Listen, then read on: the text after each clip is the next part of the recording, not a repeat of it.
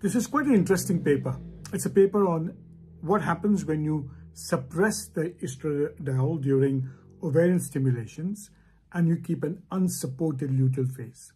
So what is this paper about? And the reason why it's interesting is what happens when you give letrozole? You restrict the estradiol levels. And the question is, does that have an impact on the luteal phase? So this study, letrozole 5 mg throughout stimulation and recombinant FSH as a biosimilar such as Benfola, and another group with no letrozole. Final maturation was with the GnRH analog triptolin at 0.2 ml. Now, what did they notice in this study was that the GnRH agonist shortens the luteal phase. With letrozole, it goes on for almost 9 days. Plasma LH levels were significantly higher in the letrozole group, mainly because you have an LH trigger being released from the pituitary. Progesterone stimulation plus 5 days, progesterone was 30 times higher than in the luteal phase of the control. Less than 35 nanomole indicates a shorter luteal phase, while greater than 16 nanomole indicates a very good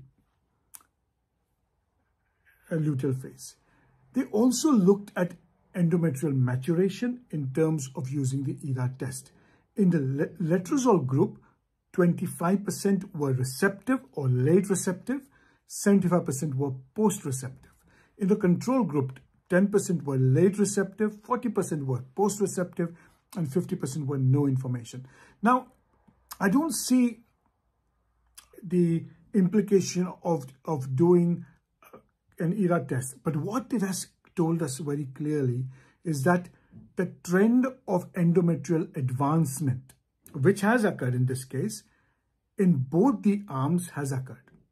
Now, there is no doubt that the effect of receptivity in ovarian stimulation is not due to high estrogen, but due to progesterone, which is increasing.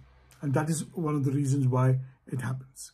Now, what has this study told us? The study has told us that one, that if you give an analog trigger with letrozole, you're certainly going to increase progesterone levels. The progesterone increase is more than 30 times more. And so think whether you need to use letrozole in a fresh cycle. And if you can trigger, you are more likely to get a better luteal phase support. Can you take this in ovulation induction? Probably yes. Remember again, you're going to have higher LH levels, so continued LH activity and looking at continued better implantation. But remember the other most important thing. Even if you give the analog trigger without HCG, doing a fresh transfer does not work.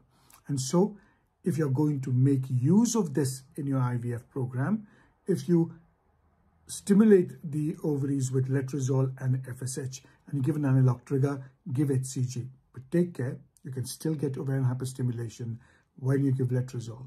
And that has to be carefully monitored depending on follicles, not on E2 levels.